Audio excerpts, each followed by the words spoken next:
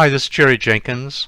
This is a short video for people that want to start learning Python and want to set up Windows 11 with Python and a good IDE, and we're going to use PyCharm.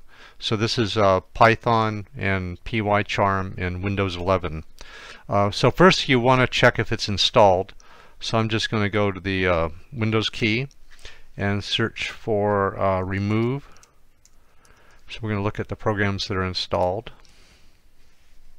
So we're in add and remove, and then we're going to click in the apps list and just type py. And if you have it installed, it'll show up here. It may just be one thing.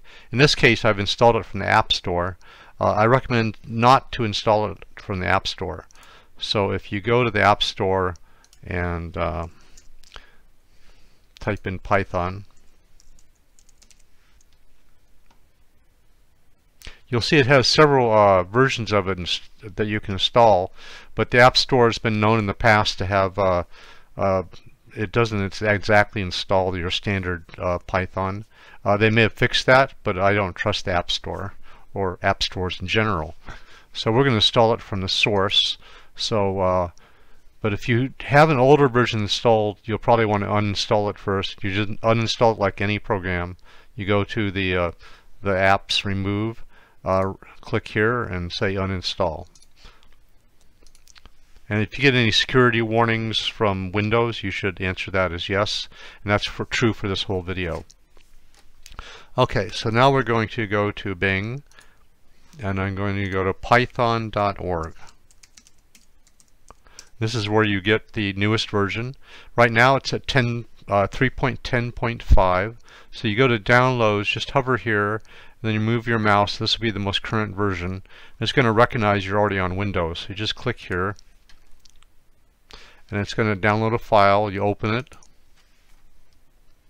and we just want to click one option. This option here, add Python to path.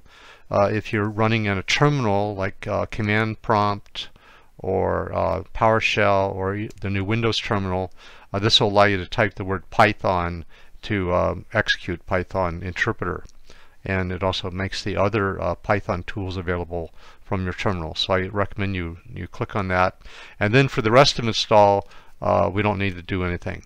You can always look at things you can customize if you're more advanced, but for a new user, just say install now and let it go all the way through the install. And we'll speed this up on the video. So it's successful. Go ahead and close this. I'm going to close the browser, and we're just going to go back to the start menu, and you'll see it shows you what it installed. It installed a program called IDLE. If you're in a class, your instructor may have you write some Python IDLE. It's a primitive editor that you can write Python in, but we're going to use PyCharm. It also installed the manuals and some documentation here. And it's actually better to go to the python.org and look at the documentation online. It's much better formatted and easier to use. And then it actually installs the Python packages here. We're going to go ahead and install PyCharm. So we're going to go back to Bing, and where you want to go is to a site called JetBrains, and we're just going to do Google search and type JetBrains PyCharm. And you'll see it takes you to JetBrains PyCharm. Click on this, and this is the main page. You'll notice it's at www.jetbrains.com/pycharm. Do not use this download button. We're going to go to the big black one here in the middle. And then there's two versions. There's a professional version and a community version. If you're doing just learning programming, the community version is fine for you, and it's free. If you are a student or you have the money, you can get this professional version. And if you're a student, you just need a student email address ending in edu, or you need in Europe what's called, I think it's a international student ID. So either one of those, you can get the professional version. So we're just going to download the community version, and we're just going to run through. There's no options you have to check. Just install it with all the defaults. So we're just going to do that, and then we're going to set it up.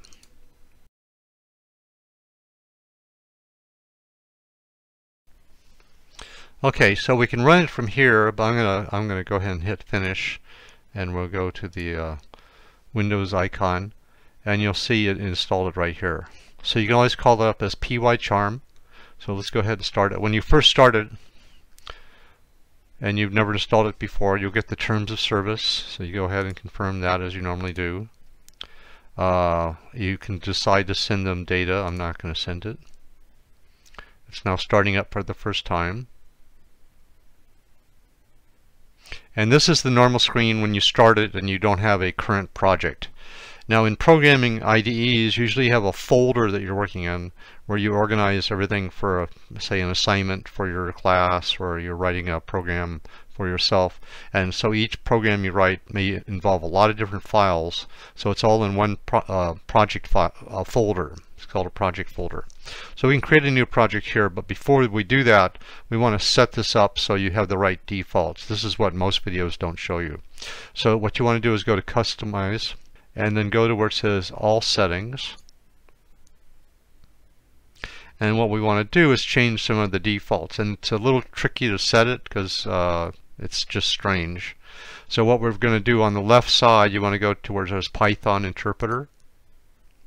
And it says it doesn't have one right now. So you hit on the gear and you say Add.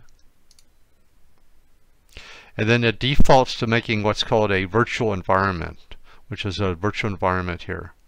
This is what you don't want. This is for more advanced Python users, and most IDEs don't make this the default. They make it simpler for users. So as a student, we want a simpler environment. So we want the one that was directly installed rather than creating a virtual environment. So we're going to create click on System Interpreter, and you'll see this is listed here, and just say OK. And we've got to do one more thing to lock it in, and that's create a project. So we're going to go OK here. Takes us back to, and then Projects, which takes you back where the starting screen is. And we're going to say New Project. So when you open up a new project, there's several options we want to talk about here. But let's start with the first time you open a project, you have to do this. Right now it says Virtual Environment. You don't want this option. You want to go down to say Previously Configured Interpreter. That's the step we just did, and now we'll talk about the other options. So from now on, when you create a new project, it's going to default to this. That's why we're doing it the first time. No, okay, so the other things you have to do are two things. You have to give it a name and a location. So here's the current location. It creates a folder called PyCharm Projects in whatever your home folder is. And then you change this name right here. So we're going to make a project that just says hello. So I'm just going to type hello here. And that'll make the name of the project. And then here you can create a script that will fill in things for you. It's like a framework, and we're not going to do that. Most as learning, you want to do it from scratch. That'll save you some time later. You can always play with it later, and we're going to hit create.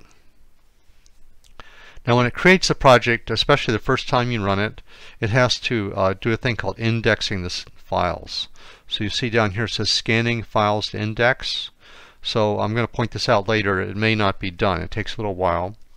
So where it says hello here, this is the name of the folder for the project. If you right click and you say new Python file, that's how you add a new Python file. You'll notice you can add other kinds of files for more complex projects. Click on Python file, then you make the name of your file. And usually it's a lowercase name. So we're going to say hello students. And it's going to add .py to it. So go ahead and hit enter. It's going to create the file. So I have a blank file here. I'm going to write a Python comment, say hello. And then I'm going to write some code. So I'm going to say print. And you notice it does a lot of things when I'm typing. This helps you along. So when you're typing, you use the print command. It gives you some information about that. And I type quotes. It does the other quote. And then I'm going to say hello students. And then it has a little squiggly here. If you hover over that, it says it tells you a little bit what that is here. Where we go. So it gives you a warning. But basically it's saying you probably want to hit enter here. And If you have errors, like if I leave out this quote, it does a red little squiggly, and you can hover over that. It says you're missing a closing quote. And there's also a little red line over here that tells you kind of that there's an error. So when you have a lot of code, you'll see little lines over here that give you clues that are either warnings or errors. So this is one of the nice things about PyCharm, and I recommend you look up other videos on how to use PyCharm. So let's go ahead and put the quote in. Now the indexing is done down here. It says the indexes are done.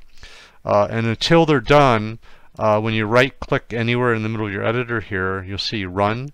This run won't show up if it's not done indexing. But once it's done indexing, the first time you create a program, you can right click and say run here, and it'll always choose the file you're in. I'm just going to run it. It pops up with a window here to show the results. So here it said hello students. And once you've done that, you can run it in the future using this. Even if your project has a lot of files, it knows this file that you said run is the primary file. And that's enough. So that's how you get Python and PyCharm installed.